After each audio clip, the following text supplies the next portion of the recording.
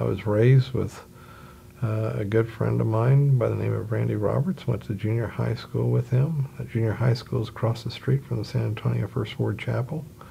That chapel didn't exist at the time we went to junior high there. Didn't happen until, wasn't built until after he and I graduated from high school. He was a friend of mine and an associate with George Rodriguez, who we were friends with. And Randy always had good influence on me, and so did his family. Yeah, the Roberts family is a very prominent family historically here in the church too.